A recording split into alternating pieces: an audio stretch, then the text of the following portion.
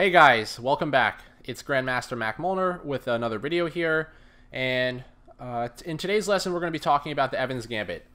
The Evans Gambit is a nice counterpart opening to the Italian game, and this would go along really well if you're already playing the Italian game with either white or black. This opening video here is going to have some benefit for you, and I have the starting position of the Evans Gambit right here, so you could just see it immediately.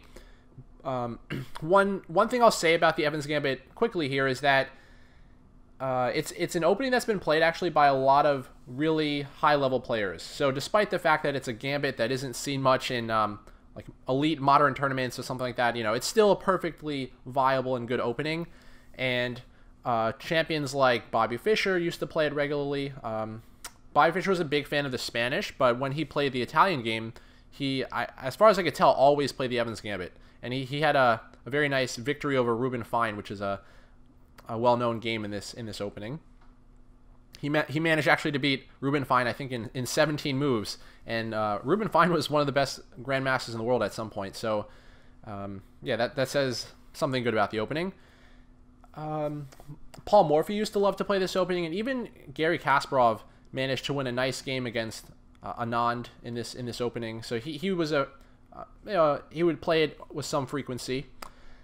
So let's hop right into it here. Okay, so after this the starting sequence, we'll actually go through the first few moves here one more time. So it's e4, e5, knight f3, knight c6, bishop c4, which is the key move of the Italian game. Creates its the namesake of the opening here. It pressures the f7 pawn, which is the weakest square in black's position, and tactics flow through that square very often in the Italian game. And in the Evans Gambit, it's going to be even more so the case because white gets a lead in development. They're going to have more, attacking and aggressive options with their better placed pieces. So in the Evans Gambit, you're definitely going to be wanting to pay attention to this pawn if you're playing the white pieces. So black plays bishop c5, and this is where the Gambit gets its key move. And black has a couple options here. They can retreat the bishop, which is not the most popular, but it does get played. And the other main option is just to take. So this is what gets seen by far the most often. And from white's point of view here, they're sacrificing this b pawn in order to get a better center and a few tempi for their pieces. So they want to play c3 here, which builds up a bigger center. It gets a tempo on the bishop. And basically, universally after whatever black plays here, white is going to be playing d4.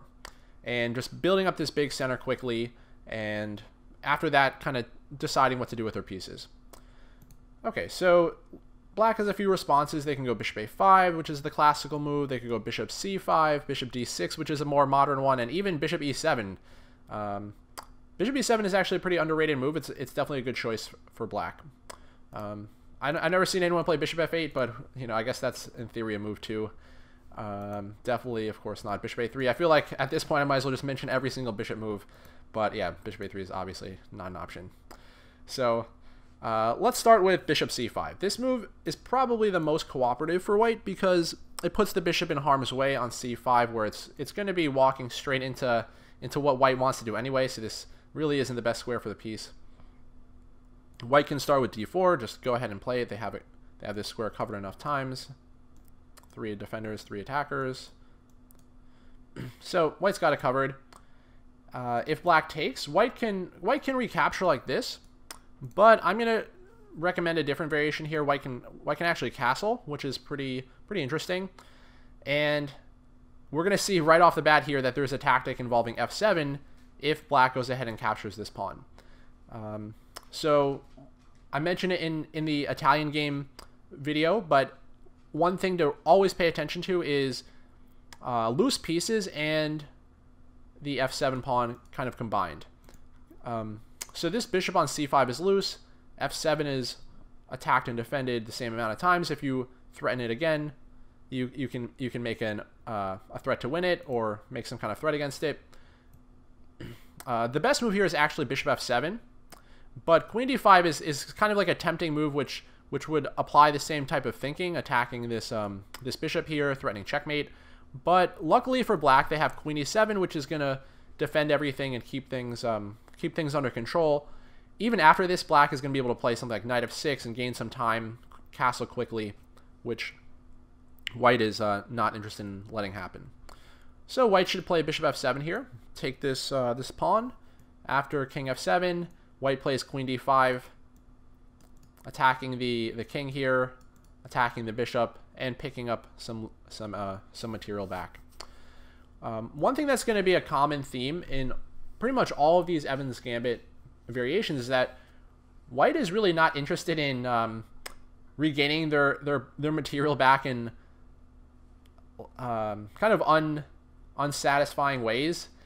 So white has sacrificed material right off the bat. They're looking to play a kind of a spirited gambit and yeah, just get some attacking chances. So things like allowing exchanges and heading towards an endgame, they're just, you know, they're things that aren't interesting to white's not interested in doing. So I like this variation though. One of the reasons why I kind of went on that little talk there is because considering that white is really angling for an attack and has this aggressive mentality in the Evans Gambit, I think there's a couple of variations here which pop up which kind of show this in a good way.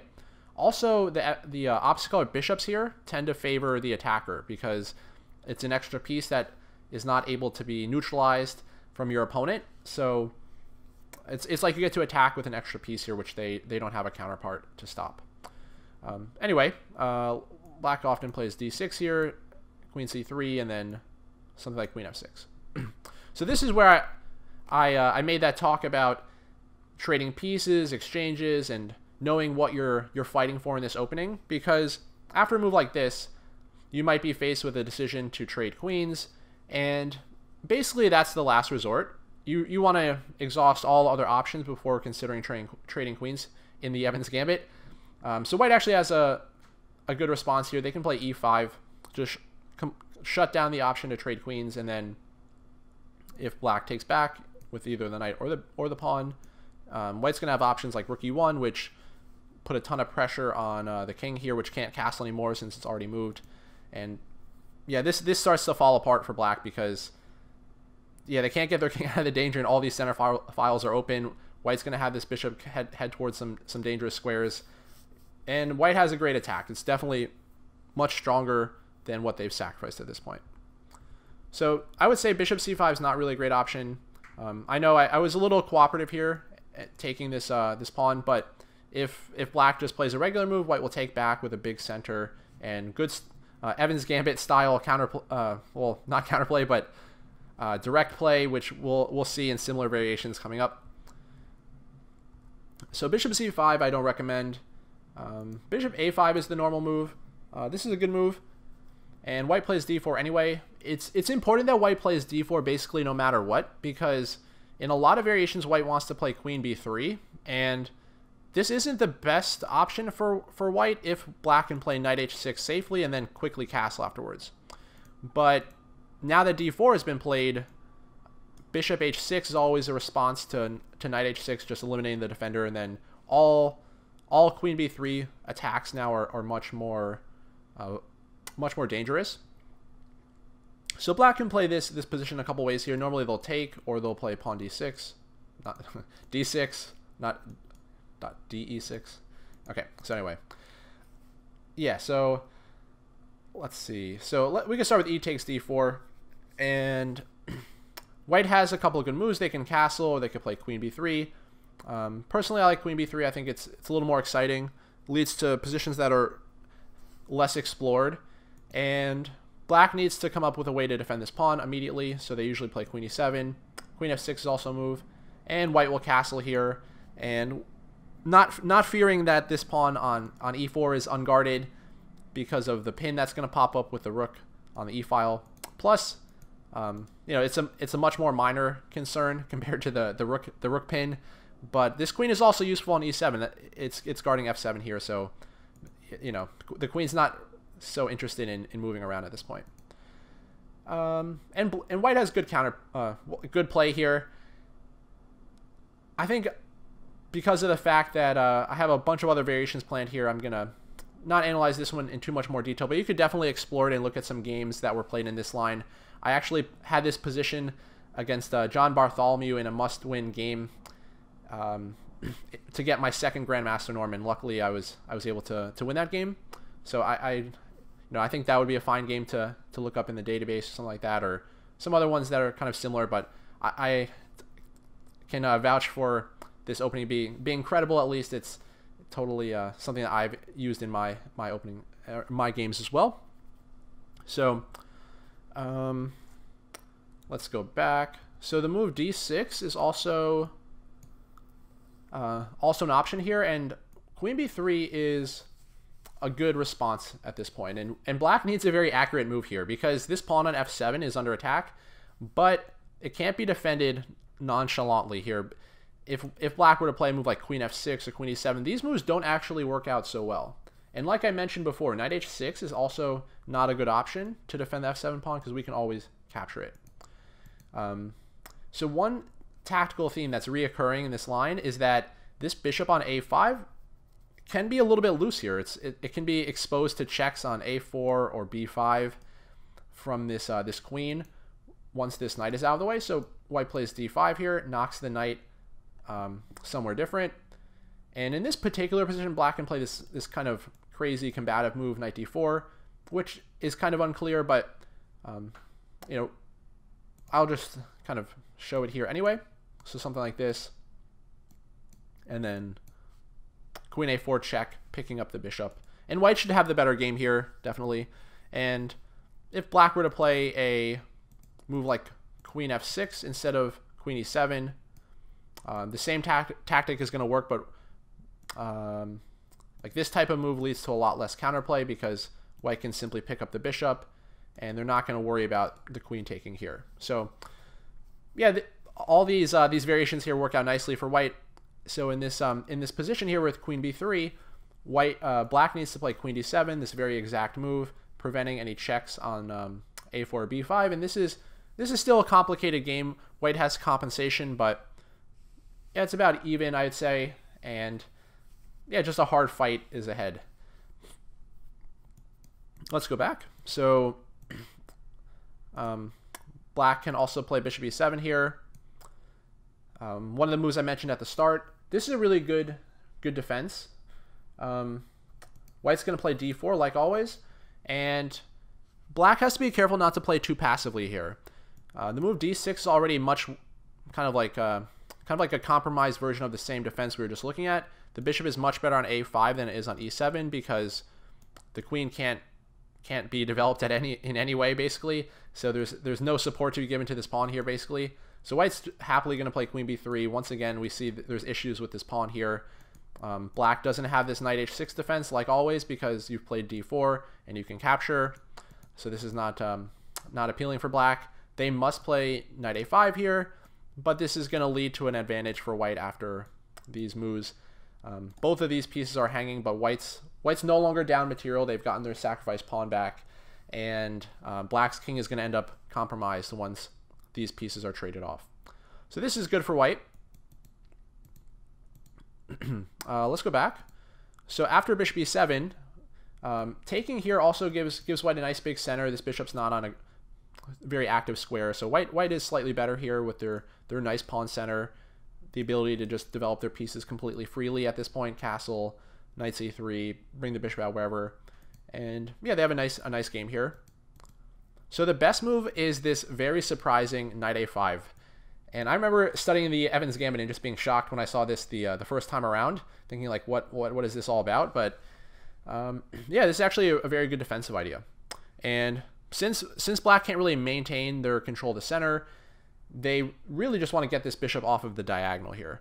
And depending on where the bishop goes, like if the bishop were to retreat, usually black is just going to play d6 here and just give away the pawn back on e5.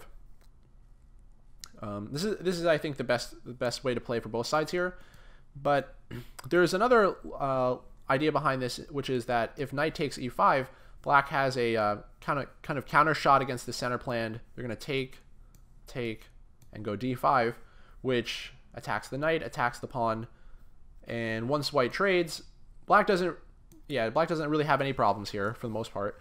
So they're well developed. They're no longer facing any uncomfortable attacks for the most part, and it's about even. Although even black might be slightly for preference here with the bishop pair and like unhindered development. So white usually kind of isn't interested in regaining the material kind of with unsatisfactory positional compensation for that. So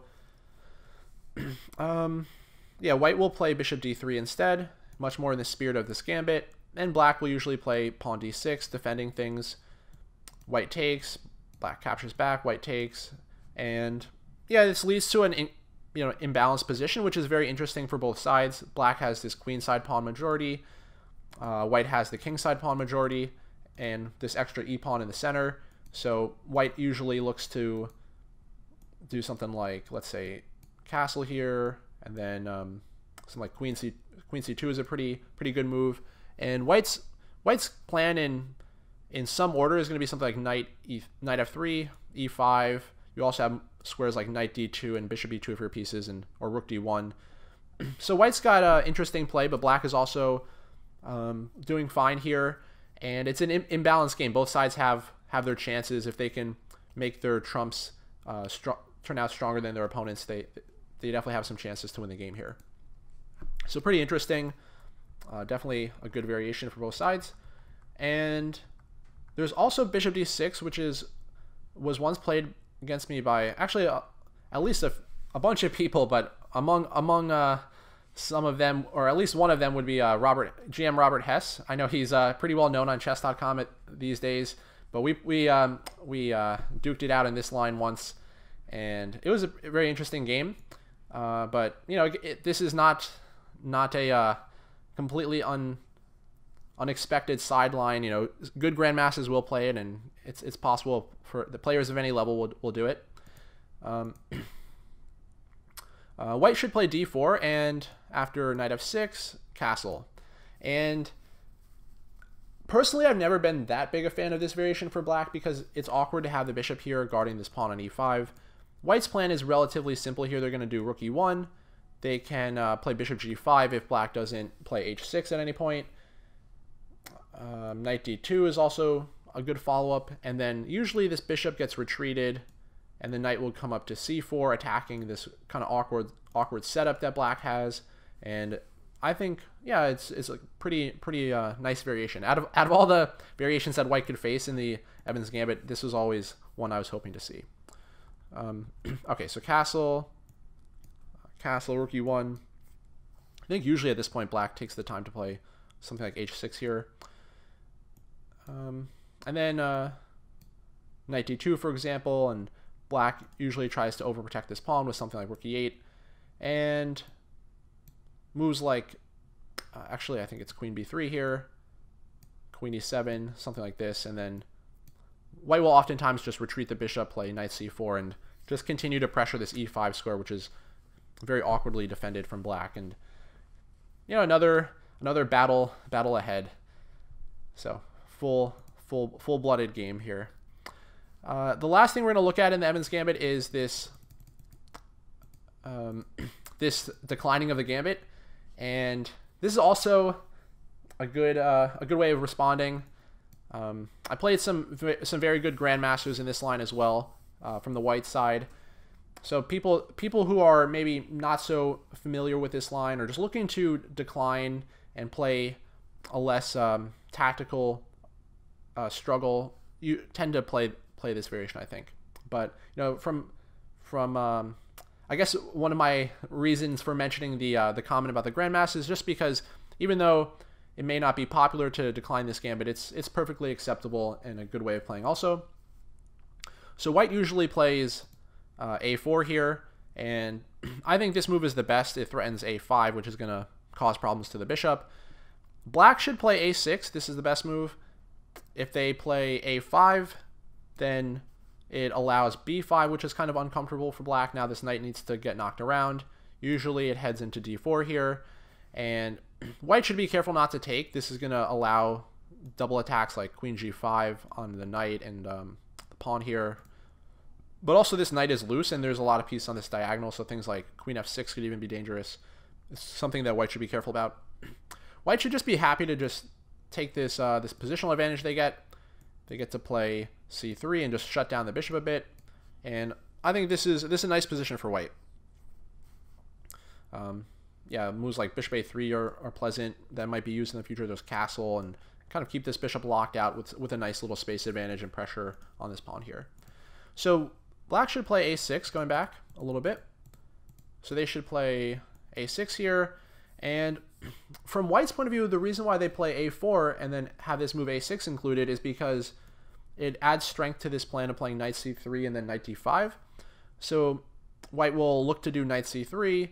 At a good moment later on, play knight d5 and attack this bishop, which is now going to be forced to be recaptured with this pawn on the c file. And this is a concession compared to black being able to take with the a pawn, which opens up their rook and keeps their pawn structure connected. So this is a nice little nuance here that white can try in order to create some problems. So yeah, white might play knight c3 here, and the game could kind of develop in, I think, just kind of like a normal fashion here. Something like this would be a good example of how the game could continue. And white's not so concerned with, like, let's say black taking like this and then capturing this pawn now, because the knight's going to get trapped. So I'm not going to go too much farther. I think this is a really good intro and kind of just gives a good overview of all the lines. And maybe in future videos we'll talk about some of these specific variations a little bit more, or show some games that I played or some other grandmasters played in this opening. But I completely encourage either side to play this opening. It's just a blast to play this opening.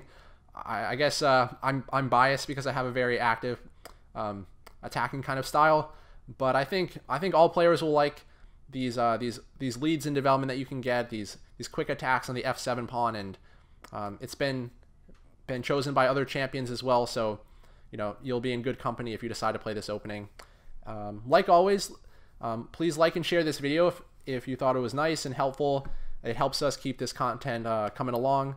Also check out grandmastermac.com, which has more videos like this and a full course on the Italian game. So I'll catch you all next time. Take care.